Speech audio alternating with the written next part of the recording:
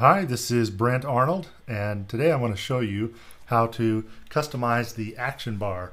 So if you've been watching my tutorials, you'll see the basic view app that we've created, and right now I'm in FB4.5 and I've got the basic view app view menu project imported here, and I'm just looking at the root tag. This is the view navigator application tag, which is where you would add references to override the action bar. So let's take a look at this to remind ourselves of what we've done. So go ahead and click run, and we need to do a launch method. Let's do desktop, and so I got me a Galaxy tab, compliments of Adobe Flash Builder and Flex teams, because they had this little thing going on where if we were submitting tutorials and blog posts and anything, anyway, as part of the release, then they'd enter us into a drawing, and anyway, I got one. So thank you very much, Adobe. So let's go ahead and run this.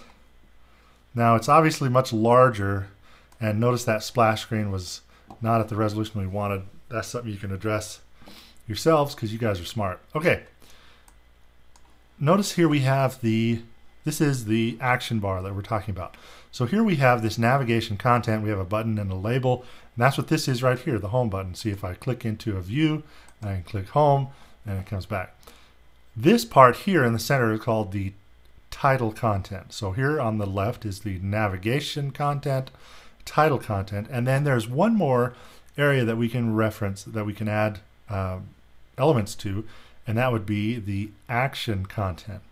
So let's do that. Let's go ahead and add and modify the action bar, the three sections. So we have navigation content already, and let's go ahead and override the title content. So go ahead and add this tag, and here, instead of showing a title, why don't we show a search? So for example, say I want to have a text input field and I want to be able to allow a person to click in there and search. So I could say, you know, text input, and let's give this a width of, let's say, 100%, so that it will play nice with the other components. So I'm going to add one more. I'm going to add a button. So this button, I'm going to give it a label, and I'm going to say search. Very simple. Okay, so that's the title content. Now for the action content, go ahead and do the same thing. And here, let's add another button. So I'm going to say button, and I'm going to give this a label, and we're going to call this add. All right, very nice. Let's run this. Let's see how it looks. Okay, cool. Now we have a home button, we have a search text input field, and we have a search button. We also have an add button. Now notice that when we overrode the title content, this button does not have the same appearance as these other buttons, and you could certainly stylize that to address that, but notice that these are really designed to have buttons within the right and left of the action bar. So when you add a button here, just be aware that you'll need to, you know, if you want to make it look to fit the style, you can fix that. All right, one more thing I want to show you is how to add icons or work with icons within the app. Now, I've created some simple icons, and I'll post them on my website. You can use them however you want. Just don't sell them. Besides, they're not that great. Let's say over here, let's create a folder. Go ahead and right click the source directory, and new, and folder, and we're going to call this images. All right, now I have a folder in here, and the reason I put it in the source folder is that depending on how I use these images, they'll be packaged with the app, or I can embed them in the app.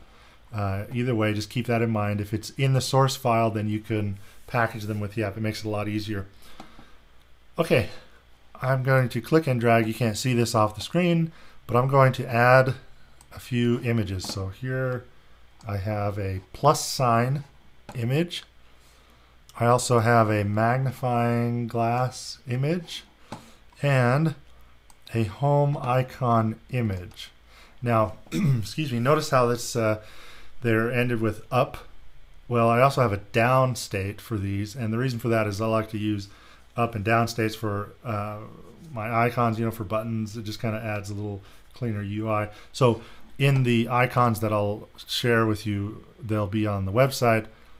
It has basically the up icons have a drop shadow and the down icons don't. So it kind of gives that impression like it was pressed. Okay. So, excuse me. So to reference the images within a button, we want to say, instead of a label, let's delete that and let's just do icon. Icon equals, and we're going to do the embed. I want to embed these, so I'm going to say embed source equals, and I'm going to call this the home icon up.png, and then I'll close that and save. Now, notice what happened, and the reason I'm actually glad it said this.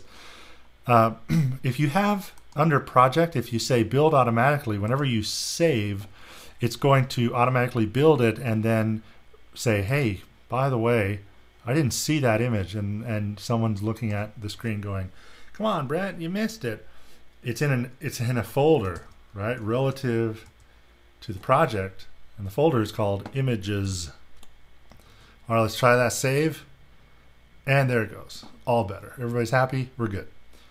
Now, for the title content, instead of having a button, I want to have an image. So I'm going to delete that, and let's have an image. And for that, I'm going to say source equals, and we're going to do the same embed. Let's see, images, right? We learned our lesson. Magnifying glass up.png. Okay, now we're going to close that tag. And there we go. So instead of a button, I want an image, and you can add a click event or a down press, a mouse down event to the image so that you can then treat it as if it were a button. So that's one way to do it.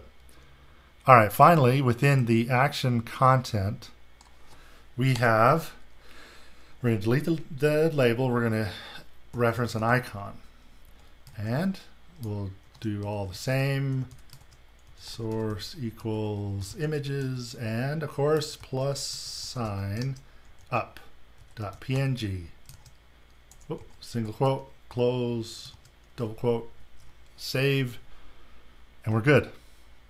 All right, let's take a look, see what we got. Go ahead and click and run. There we go. Check that out. Isn't that cool? So I got this, and I got that, and I got this. Now, of course, I didn't add anything yet to that image, but you could certainly do that. You can add a mouse down event, and on a touch device, it'll trigger the mouse down. And you can you could replace the icon so that you could replace it with those down icons like I talked about. You could do the same thing here, so you could add even a second level of depth, however you'd like. But anyway, this is one way to do it. It just makes a real simple way to customize the action bar. And again, you can add events to the various elements that you're using. The text input, you can have a change event, image, button, all sorts of things. All right, I'm not going to build this on the device since it's fairly straightforward. You've already built Android apps, so I might show it sometime, but I'm lazy. Anyway, thanks for watching.